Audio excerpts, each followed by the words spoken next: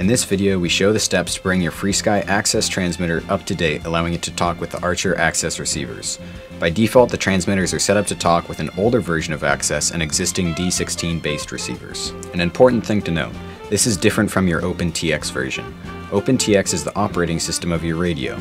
We will be updating the ISRM firmware, which is the communication between your receiver and transmitter. These must be compatible to successfully bind. You'll need your radio, a microSD card smaller than 32 GB, and a computer. To tell if you need to change or update your radio's firmware, you will need to navigate to the radio setup to view your current ISRM version. While selected on your model, hold the menu button until the radio setup menu appears. Page over to the screen named Version. Here you will be able to see your radio's current ISRM version by selecting Module/RF version. As you can see here, this radio is currently on 1.13 FCC firmware. Power down your radio and remove the microSD card. Insert it into your computer. We'll start by getting the necessary firmware from FrSky's website. Click on Transmitters, select your model, and then click on the Downloads tab.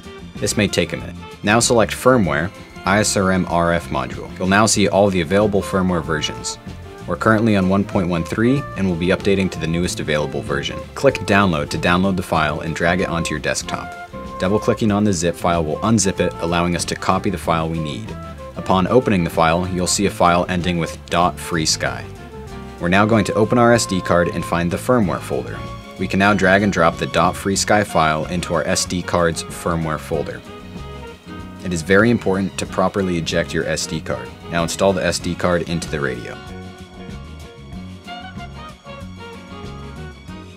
We'll start by getting the necessary firmware from FrSky's website. Click on Transmitters, select your model, and then click on the Downloads tab. This may take a minute. Click Download to download the file and drag it onto your desktop. You can then click on the file to view the contents without unzipping. Click on the sole file available, then copy the .FrSky file and paste it into the firmware folder on your SD card.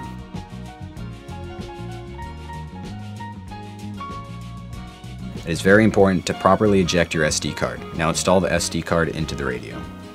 Long press Menu to enter the radio setup and hit Page once to scroll over to the SD card.